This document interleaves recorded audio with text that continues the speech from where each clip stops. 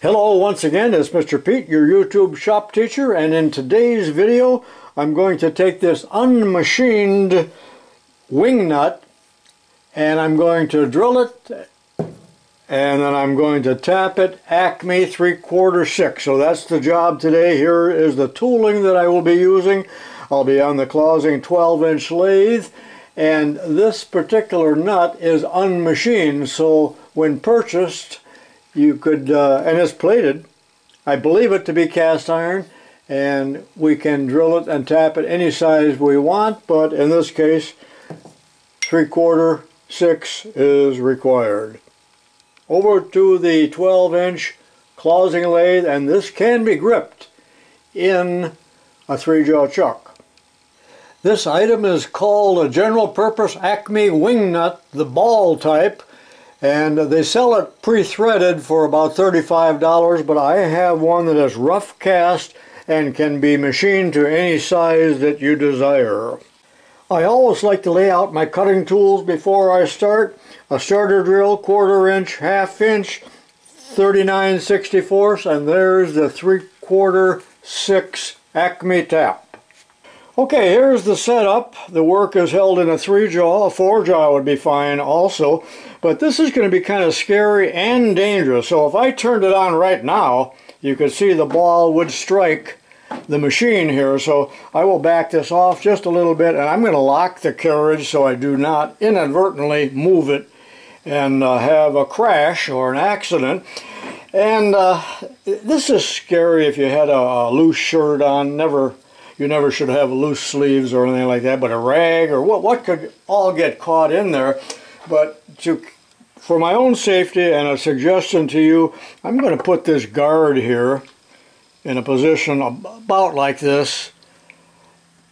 The camera's at a funny angle here, but I'm protected so that I won't put my hand in there. I'm not worried about the chips. This is a chip guard, but that's just so I don't run my hand in there. So now I'm ready for the starter drill. Always rotate the machine by hand before you put it under power to make sure that the workpiece will clear, and that's pretty good. So let's drill.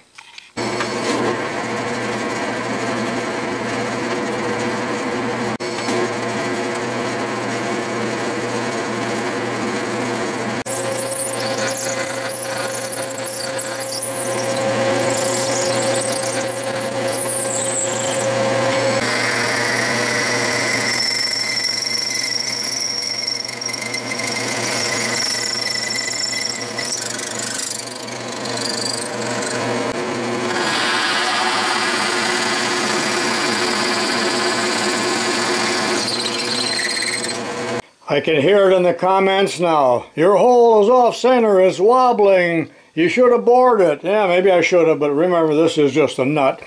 But if I had it to do over, I would use this heavy duty combination starter drill instead of that little 1/4 inch. You could see that it was trying to find the center, or perhaps I should have faced that. You know, there's all kinds of other advice I'm sure I'm going to get, and probably is good advice. But before I start tapping it, this is over 2 inches long, and it's going to be a real struggle to run a big tap like this through there by hand.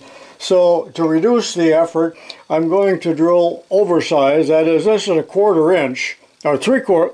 This is 3/4 inch, which is the diameter of the tap. So it's really a clearance size. So I'll go in about a 1/2 inch or so. It'll just make it a little bit easier to tap that by hand.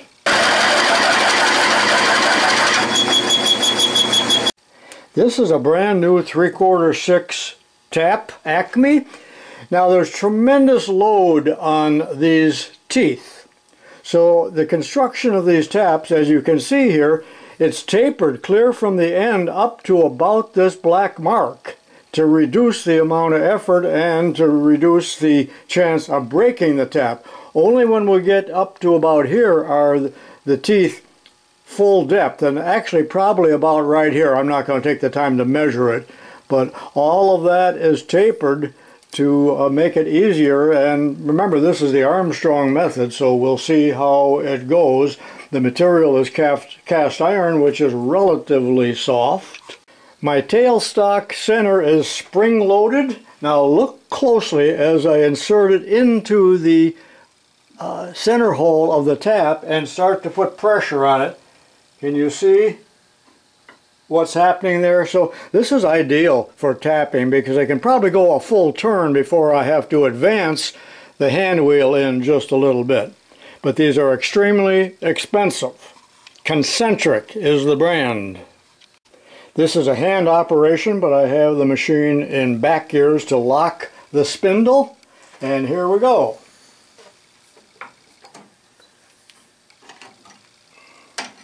A tap wrench will not fit in here, so I have to use an adjustable.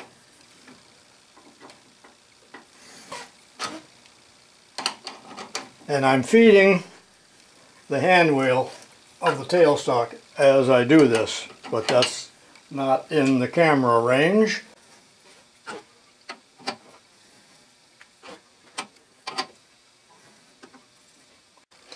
Well, I had to bring in the heavy artillery.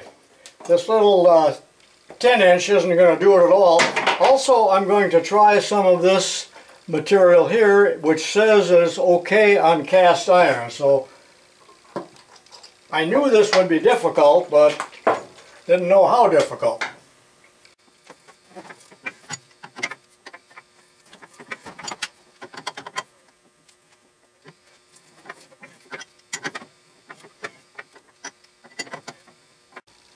Well, I've made some progress, as you can see here, and I've actually worked up a sweat, and it's about 10 minutes worth of tapping so far. It's getting a little easier, but not much. Okay, let's finish it up here. You can only see about one tooth left, but we're still cutting in here a little bit, but it's getting a lot easier.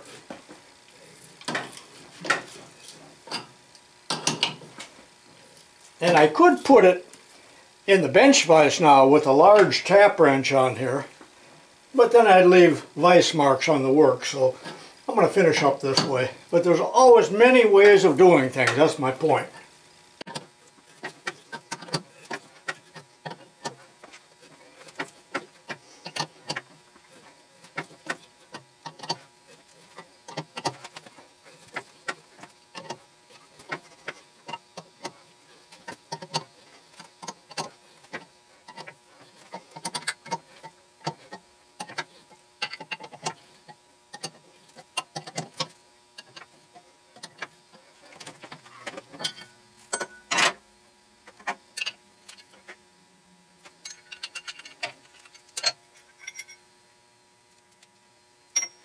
Well, I wanted a test thread so I can see if it will truly screw in. So I borrowed this screw from a Peterson Products vise. You've seen this many times.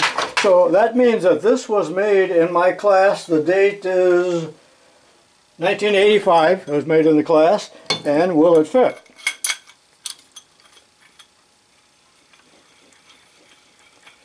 And it does. So what I want to do now is face off the end here. So in order to do that, I'll remove the handle and hold this in the 3-jaw chuck like this and just skim face the end of the casting. And this is cast iron. Fits nice. I found it necessary to put a collar right here, my finger is on it, something like this, to space this out from the chuck because the ball ends here were interfering just a little bit. So it's going to machine real nicely now, and I am supported by a center. I don't know if I really need it. Let me reposition the camera because the tool is right down here. I'm just going to face it off very lightly enough to true it up.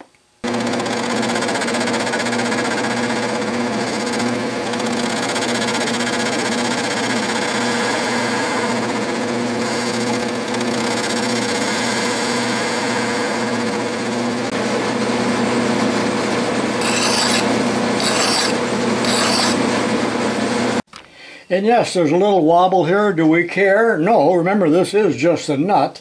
And I am machining a rough casting, which isn't necessarily true.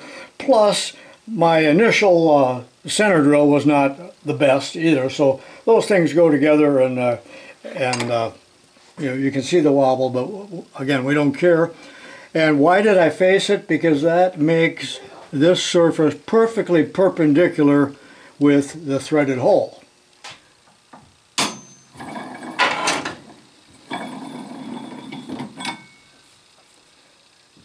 And there it is.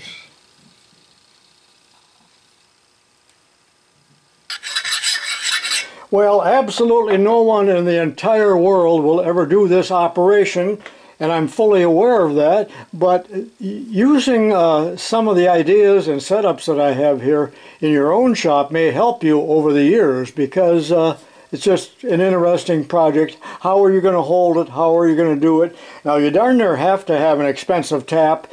To do this with a boring bar and a smaller hole like that would be difficult and maybe even impossible. So you got to buy the tap, and most people can't afford that, so generally you would buy this from the McMaster car catalog like I showed you earlier in the video. Well, if you liked the video, let me know and give me a thumbs up, and watch some of my other videos, and I hope to see you again in more of my videos. So long for now. This is Mr. Pete.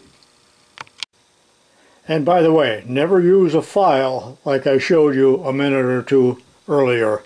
Very dangerous.